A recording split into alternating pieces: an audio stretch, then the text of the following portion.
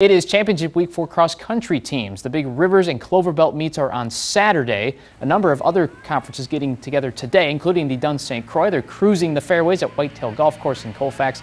Three ladies break away in the girls' race. Colfax's Molly Hindorn pulls away late to win her fourth conference championship. She's the first to ever do that. It feels really good. I knew it was going to take a lot, but I'm glad I was able to. All right, on to the boys now. Glenwood City's J.J. Williams and Elk Mound's Ian Hazen neck and neck most of the race. Williams pulls away to win his first title. He has not lost a race all season. Still waiting on the final team scores tonight, but I can tell you the Colfax girls and Elk Mound boys have won the titles. We'll have full results for you at 10.